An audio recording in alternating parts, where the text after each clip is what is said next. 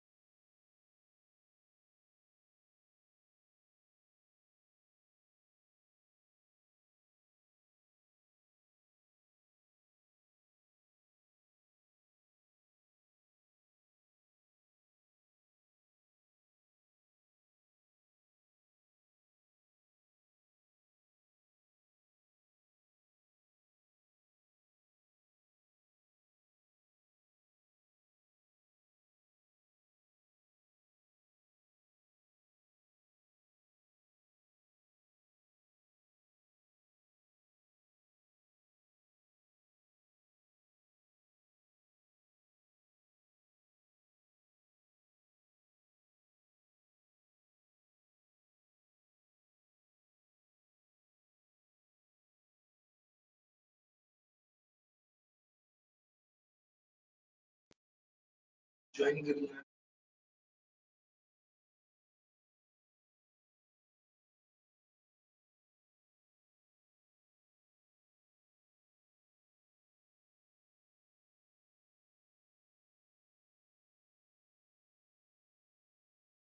अस्सलाम वालेकुम dear students अगर आप लोगों को आवाज क्लियर आ रही है और डिस्प्ले क्लियर है तो प्लीज एक ठीक है तो फिर प्लीज एक बार हैंड रेज कर दीजिए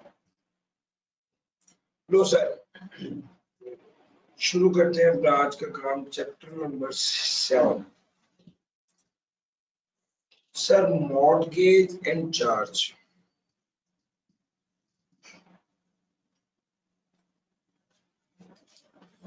चार्ज का आसान अल्फाज में मतलब होता है इसको उर्दू बिल्कुल सादा उर्दू में कहूँ तो चार्ज का मतलब होता है बोझ मॉर्गेज एंड चार्ज चार्ज का मतलब होता है बोझ जरा थोड़ा सा इसको आगे लेके चलते हैं और बात करते हैं चार्ज और मॉर्गेज की जिसमें वो कहता है कोई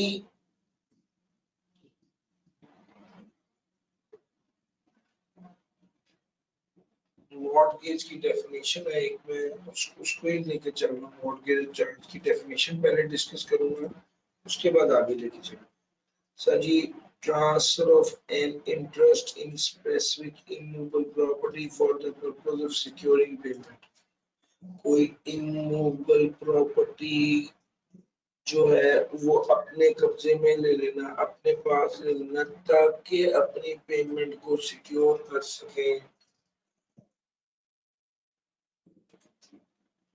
जो आपने लोन के जरिए दी है या डेट के जरिए दी है या परफॉर्मेंस एंगेजमेंट के जरिए which may arise to a pecuniary liability sir एक बार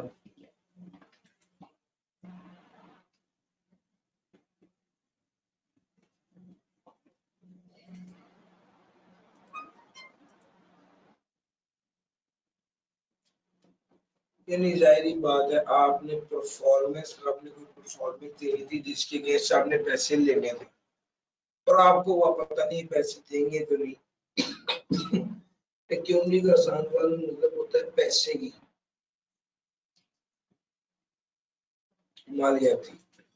तो जो मॉर्टगेज है बुनियादी तौर पे इसका मतलब ये है कि आप कोई immovable transfer of an interest in specific immovable property for the purpose of securing payment of money advanced or to be advanced by way of loan or an existing or future debt or the performance of an engagement which may give rise to a pecuniary liability.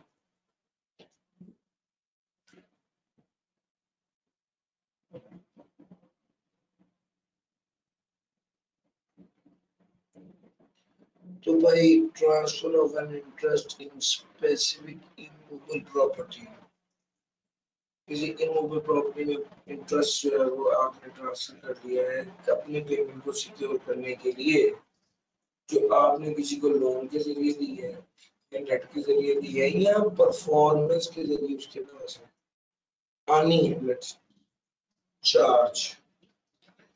Sir charge का क्या मतलब होता है? Security for payment of a date और other obligation that does not pass. Sir अगर आपने date को secure करने के लिए security for payment of a date or other obligation that does not pass title of property or any right to its possession to the person to whom the charge is given.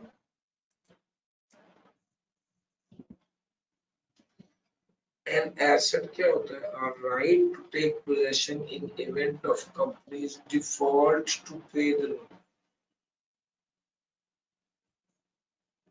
तो भाई charge बुनियादी तौर पे तो ये है ना कि मैं तुम्हें ये अपनी गाड़ी, मैं तुम्हें 10 लाख मुझे दे दो, ये गाड़ी जो है ये अगर मैं तुम्हें पैसे ना दे सका तो गाड़ी बेच कर तुम पैसे वसूल कर सकते हो। तो भाई यहाँ पर इसका मतलब है कि गाड़ी पर चार्ज है, तो सिक्योर करना पेमेंट ऑफ द डेट को या अदर ऑब्लिगेशन को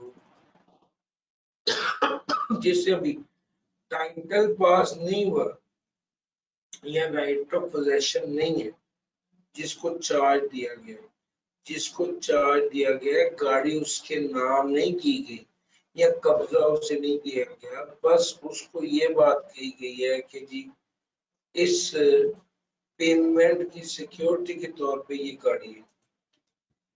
एनी एसेट, अगर कोई एसेट हो, right to take possession in the event of company default. भाई कोई एसेट है, आप मुझे कहते कि यार अगर मैंने डिफॉल्ट किया तो तुम ले लेना पोजेशन। दो ब्रॉड कैटेगरीज होती है, एक फिक्स्ड होता है और एक फ्लोटिंग चार्ज होता है। फिक्स्ड चार्ज क्या होता है?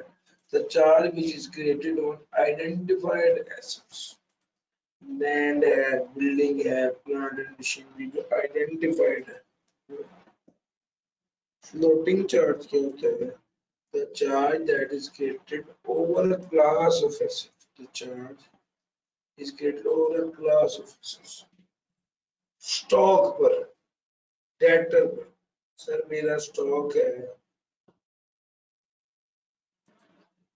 20 मिलियन का, उस पर चार्ज क्रिएट करके मैंने बैंक से लोन लिया, तो ऐसा हो जाता है। या डेटर पर चार्ज क्रिएट, चार्ज क्रिएट करने का मतलब ये होता है कि जनाब अगर मैंने डिफॉल्ट किया तो ये तुम्हें मिल जाए, अगर डिफॉल्ट किया तो फिर तुम्हें मिल जाए।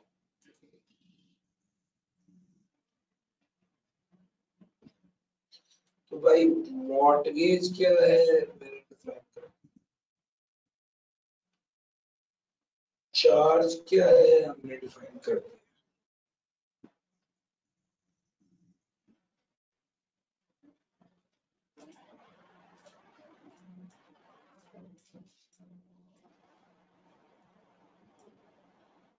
मॉर्टगेज और चार्ज। सर एक टर्म और इस्तेमाल होती है प्लेज। सर जी प्लेज और मॉर्टगेज में क्या फर्क है, जरा इसको बता देते हैं। जो प्लेज है उस केस में मूवेबल प्रॉपर्टी होती है और जो मॉर्टगेज है उस केस में इमूवेबल प्रॉपर्टी। प्लेज के केस में जो होती है मूवेबल एसेट होता है, मॉर्टगेज के केस में इमूवेबल एसेट होता है। तो प्लेज क्या है? The payment of goods as security for the repayment of a date और परफॉर्मेंस ऑफ गुड्स।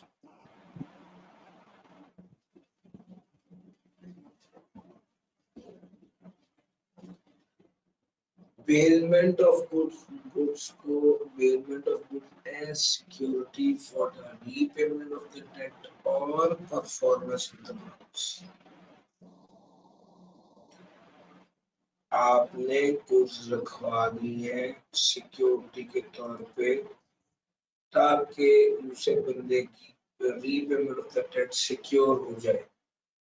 इसमें मूवेबल एसेट होता है और पोजेशन जो है वो उस बंदे को दे दी जाती है जिस बंदे ने पैसे दिए होते। जबकि मॉर्टगेज में वो कहता है इमूवेबल प्रॉपर्टी और इस केस में मॉर्टगेज इमूवेबल प्रॉपर्टी होती है और वो आप जैसे कागजात दे देते हैं created on the property or asset of the company or any of its undertaking or both as security। आपने जो लोन लिया उसके लिए आप सिक्योरिटी के तौर पर रखवाते हैं। तो ये दो बात। तो भाई प्लेज मूवेबल प्रॉपर्टी है, मॉर्टगेज मूवेबल प्रॉपर्टी है। प्लेज में मूवेबल प्रॉपर्टी को फिजिकल पोजेशन दे दी जाती है और मूवेबल प्रॉपर्टी में मॉर्टगेज किया हुआ है तो transfer of title to lender होता है। तो मॉर्टगेज में ट्रांसफर ऑफ एन इंटरेस्ट है स्पेसिफिक इमूवेबल प्रॉपर्टी ताकि पेमेंट को सिक्योर किया जाए। क्योंकि चार्ज के अंदर जो है एक बोझ होता है पेमेंट ऑफ डेट के लिए सिक्योर होता है लेकिन इसमें टाइटल ऑफ द प्रॉपर्टी को पास नहीं किया जाता, ना ही पोजेशन दी जाती। सर प्लेज में पोजेशन दे दी थी, मॉर्टगेज में टाइटल ट्रांसफर कर देता। चार्ज में ना टाइटल ट्रांसफर करेंगे ना पोजेशन देंगे, बस राइट दे देंगे। अगर कंपनी ने ना दिए तो ले लो, ये फर्क होता है। अब इसमें फिक्स्ड और फ्लोटिंग होता है। फिक्स होता है आइडेंटिफाइड एसेट है, फ्लोटिंग होता है जी क्लास ऑफ एसेट है, यानी डेट अगेंस्ट स्टॉक कर दिया तो वो फ्लोटिंग होता है।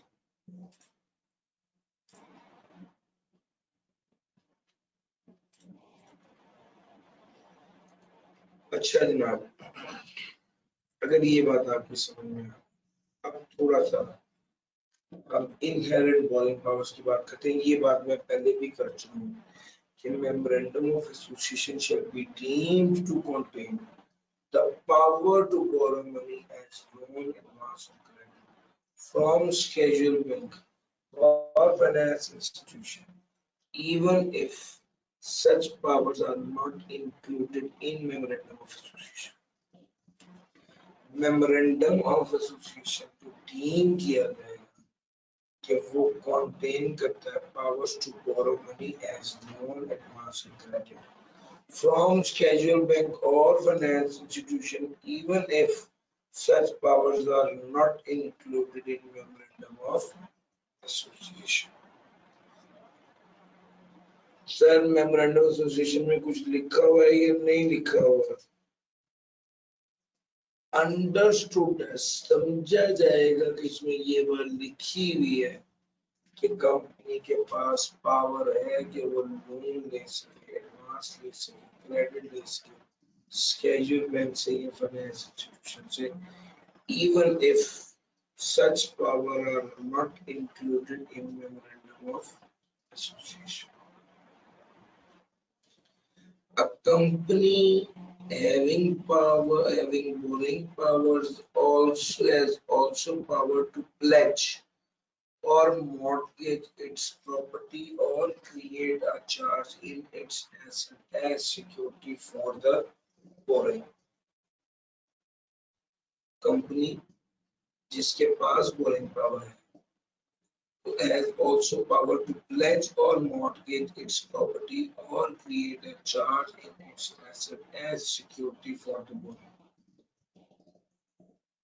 जिसके वो borrowing power होती है उसके वो power होती है कि वो चाहे तो अपनी प्रॉपर्टी प्लेज करा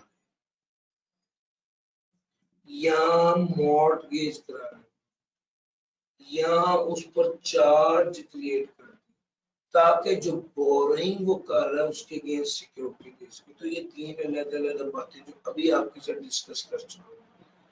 प्लेज जो है उसका मतलब है जनाब वो मूवेबल एसेट्स के अगेंस्ट मूवेबल एसेट्स जो है इसकी पोजेशन भी दे दे लोन लेने के लिए। मॉर्टगेज का मतलब है इमूवेबल प्रॉपर्टी है, टाइटल ट्रांसफर करते लोन लेने के लिए। चार्ज में पोजेशन या टाइटल नहीं होता, सिर्फ राइट होता है कि नॉन पेमेंट तुम ले सकते। Company cannot exercise any borrowing powers before obtaining a certificate of commencement of business. Company exercise नहीं करेगी कोई भी बोरिंग पावर जब तक वो certificate of commencement of business नहीं है। अच्छा, certificate of commencement of business her case पर अप्लाई नहीं होता, लेकिन जिस कंपनी के लिए certificate of commencement of business जरूरी है उसने उसके बारे से बात की कि उसके लिए लाजमी ये है कि वो पहले certificate of commencement of business ले, फिर उसके बाद boring. Ultra vires boring company restrict कर सकती है their power to borrow through article of association. कहते हैं कंपनी में restrict there powers, company restrict कर सकती है power to borrow through article of association. Article of association के हवाले से कंपनी रिस्ट्रिक्ट कर सकती है power to. Company can mention that borrowing exceeds, company can mention that borrowing exceeds a certain amount may be made only with the prior approval of sir company है ना, company को कानून पास कर ले कि जनाब बोरिंग नहीं करनी या बोरिंग करनी है तो इस लिमिट से ऊपर करेंगे तो मेंबर से पूछे। अगर डायरेक्टर उस अथॉरिटी को एक्सीड करेंगे, अगर डायरेक्टर उस अथॉरिटी को एक्सीड करेंगे और बोरो करेंगे in excess of the limit, इसको अल्ट्रा वायर्स बोरिंग करेंगे। अप्रूव्ड ऑथराइज्ड लिमिट से ज्यादा की बोरिंग जो डायरेक्टर करें उसे अल्ट्रा वायर्स बोरिंग कहा जाता है। बोरिंग किस तरह की जाती है, फॉर्म्स ऑफ बोरिंग के हैं। Any security evidencing a debt shall effectively be a debenture. Sir आप एक बोरिंग करने का तरीका थ्रू डिबेंचर कर दीजिए। Any security evidencing a debt shall effectively be a debenture. कोई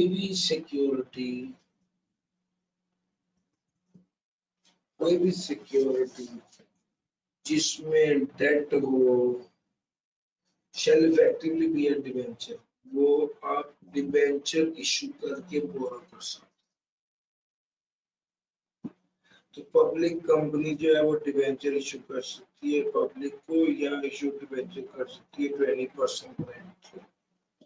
डिबेंचर सिक्योर भी हो सकते हैं और अनसिक्योर भी हो सकते हैं।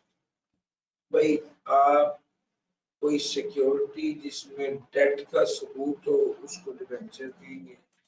कंपनी डिबेंचर इशू कर सकती है, वो कंपनी पब्लिक को भी कर सकती है, आम आवाम को भी कर सकती है और स्पेसिफिकली किसी पर्सन को भी कर सकती है। डिबेंचर्स में भी सिक्योर और अनसिक्योर, और जो डिबेंचर होंगे वो सिक्योर भी हो सकते हैं और अनसिक्योर भी हो सकते हैं। Commercial bank, investment bank, non banking finance companies, मुदारबा and all other business organizations providing facilities for loan against interest and against participation in profit. कहते हैं कमर्शियल बैंक क्या है, इन्वेस्टमेंट बैंक क्या है, नॉन बैंकिंग फाइनेंस कंपनीज है, मुदारबा है, and all other business organization providing facilities for loan against interest or against participation in profits. तो भाई borrowing from credit institution कहता है commercial bank, investment bank, non-banking finance company, मुदारबा या all other business organization providing facilities for loan against interest or against participation in profession.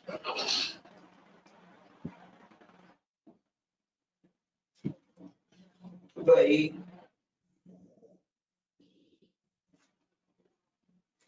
सारी business organisation जो provide कर रही है लोन की फैसिलिटी अगेंस्ट इंटरेस्ट और against PTC participation in profits, तो भाई ये बोरोइंग फ्रॉम क्रेडिट इंस्टीट्यूशन।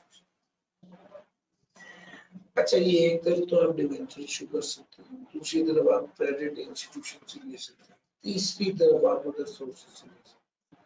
वो क्या हो सकता है सर, कोई स्पॉन्सर हो सकता है या कोई controlling share holder of the company हो सकता है। तो ये जो स्पॉन्सर या कंट्रोलिंग शेयर होल्डर से लेंगे इसको यूजली अनसिक्योर होता है, इसको भी कंपनी के एसेट्स के लिए सिक्योर किया जा सकता है। भाई आप बोरिंग ले रहे हैं, डिबेंचर इशू कर रहे हैं, क्रेडिट इंस्टीट्यूशन जो है उससे बोरिंग ले रहे हैं, या कोई स्पॉन्सर या कंट्रोलिंग शेयर होल्डर है उससे बोरिंग ले रहे हैं, और वो बोरिंग जो है वो अनसिक्योर होती है नॉर्मली, और अगर सिक्योर हो भी तो कंपनी के एसेट के लिए सिक्योर हो सकती है।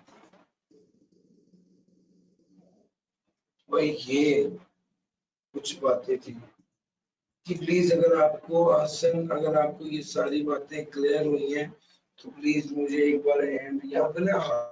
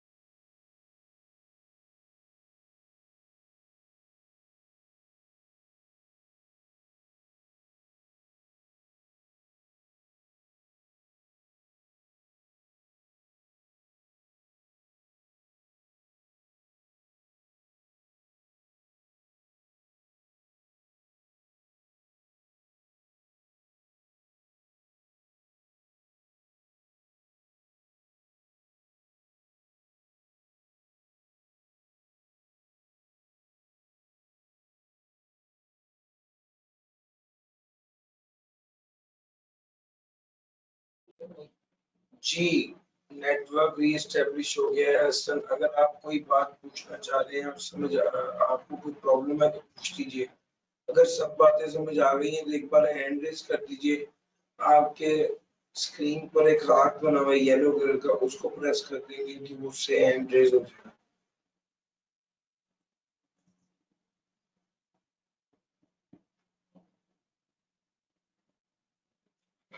नहीं सर,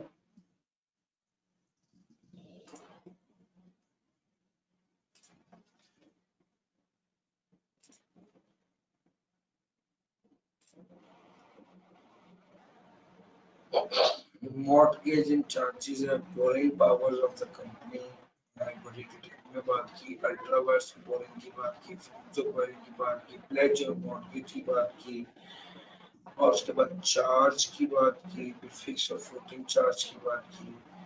अब जरा आगे आ जाइए,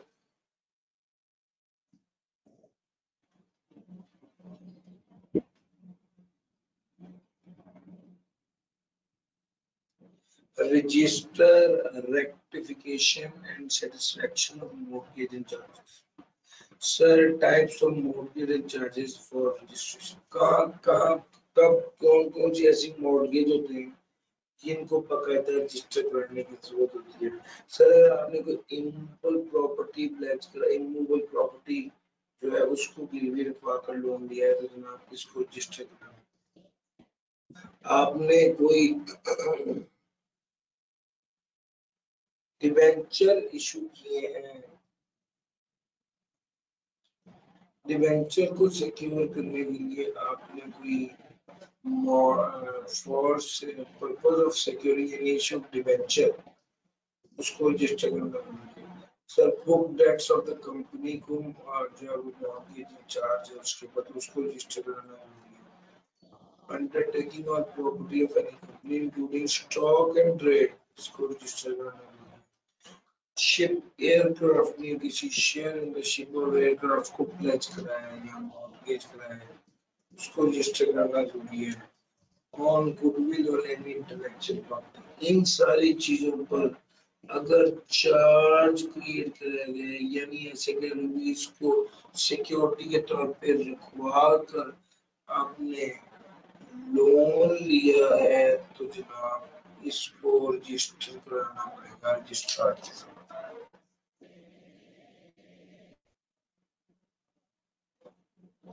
on any movable property,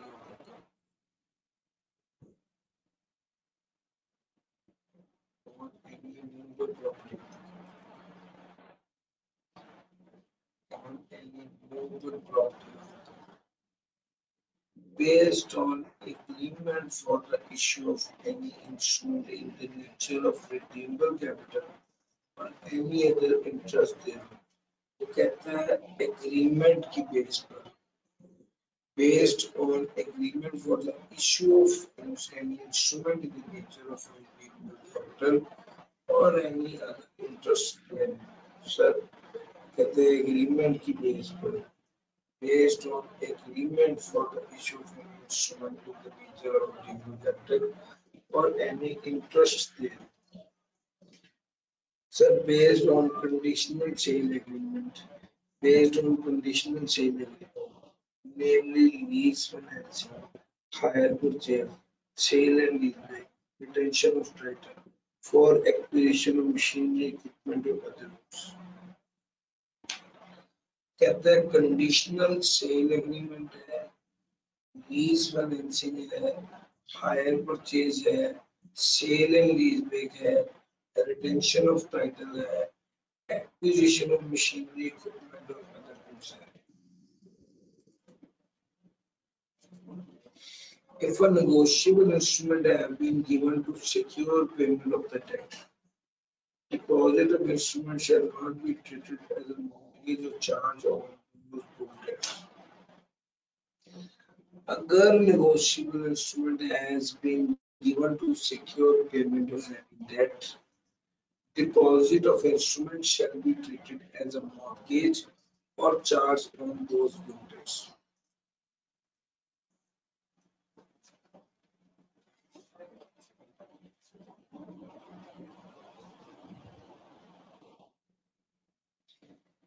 अगर negotiable instrument has been given to secure payment of any debt, deposit of instrument shall be treated as a mortgage or charge on those book debts.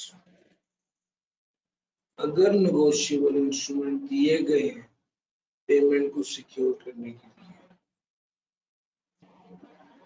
कोई deposit of instrument जो है उसको mortgage treat नहीं किया, charge treat नहीं किया जाएगा book dates. भाईजान, बात कहाँ खत्म है? कौन सी चीजें हैं जिन पर अगर चार्ज क्रिएट किया गया तो रजिस्टर करना जरूरी है। इमूवेबल प्रॉपर्टी, डिवेंचर पर, बुक डेट्स पर, स्टॉक्स पर, एयरक्राफ्ट पर, गुडविल पर, मूवेबल प्रॉपर्टी पर। अगर आपने एग्रीमेंट किया issuance of any instrument in nature of redeemable capital, उस पर चार्ज मतलब वो आपने वो रेज किया उस तरीके से। कंडीशनल सेल एग्रीमेंट है, lease financing, hire purchase, cell and lease bye retention of title, उस पर when a negotiable instrument has been given to secure payment of any debt, deposit of instrument shall not be treated as a mortgage or charge on those debtors.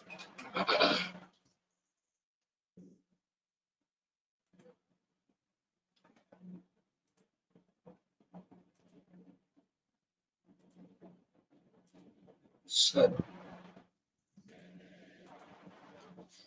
XYZ Limited obtained a loan of 200 million from ABC Bank and provided security by creating a mortgage on its property on 26 February 2021. The mortgage must be registered by 28 March 2021. वो कहता है XYZ limited ने obtain किया loan कितने का 200 किससे ABC bank से provided security by creating a loan on its property on 26 February. The mortgage must be registered by 28 March 2021.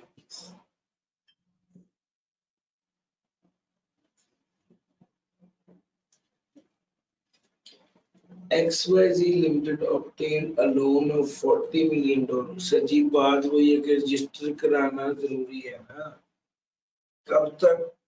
Sir जी आपको डेट पहले बता चुके हैं 28 मार्च 2021 तक, 30 दिन का टाइम है, 30 दिन तक रजिस्टर भाई 28 मार्च का।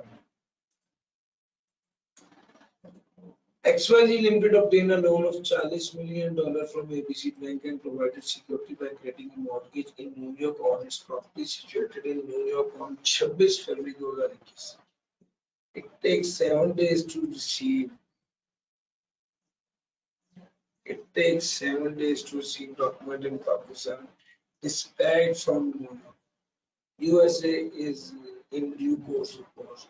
The mortgage must be registered by।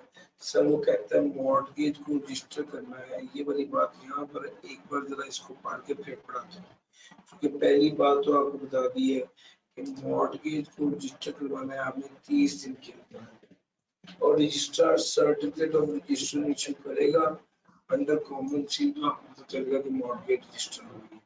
The above provision relating to registration shall apply to a company acquiring any property subject to mortgage charge। ये सब उस पर अप्लाई होगी प्रोविजन ऐसी कंपनी पर जिसके पास ये चीज है।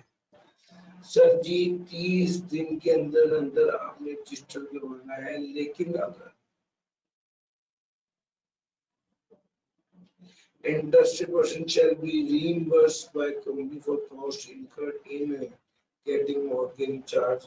इंटरेस्टेड पर्सन को जो है वो रीइंबर्स कर दिया जाएगा कंपनी की तरफ से, कोई कॉस्ट इनकर हुई है। तो दूसरे नंबर में क्या, हर बंदा जो buying any property of company shall be deemed to have a constructive notice of the fact that asset is subject to mortgage or charge। दो से हो गई बात। mortgage या charge created outside Pakistan on property outside।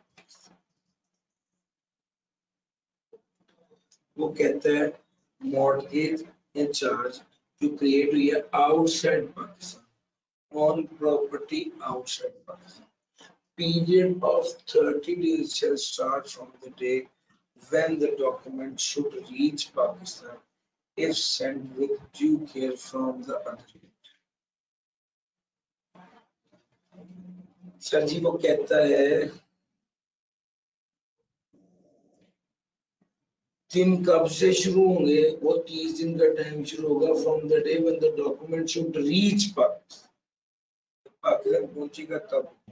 यही उसने बात वहां पर एग्जाम्पल में भी की थी कि भाई वो पाकिस्तान 7 दिन बाद पॉइंटर दिन शुरू हुए तब जब वो रीच करेगा पाकिस्तान। सर अगली बात ये है कि registration of charge with the authorities of that other country shall also be required for the registration। Sir chart की रजिस्ट्रेशन विद द अथॉरिटी जो है वो भी करवाई जाएगी for the completion of registration. Mortgage और charge will become void। Mortgage charge क्या होगी, void होगी and shall not be accepted as such by liquidator or client। Mortgage charge void हो जाएगी और एक्सेप्ट नहीं होगी। This shall not affect any contract or obligation for the repayment of money hereby second। Sir, consequence of non-registration की बात है, mortgage charge void हो जाएगा और एक्सेप्ट नहीं होगा लिक्विडेटर की तरफ से और क्रेडिटर की तरफ से। अगर रजिस्टर ना करवाया, लेकिन इसका ये मतलब नहीं है कि अगर वो कॉन्ट्रैक्ट की ऑब्लिगेशन है तो उसकी पेमेंट आपने नहीं करनी, वो पेमेंट तो करनी ही पड़ेगी। तो सर ये सारी डिस्कशन थी, इंशाल्लाह कल इसको आगे लेके चलेंगे और इंशाल्लाह कल ये चैप्टर क्लोज भी कर देंगे। आज के लिए इतना ही था। Thank you ji, Allah Hafiz.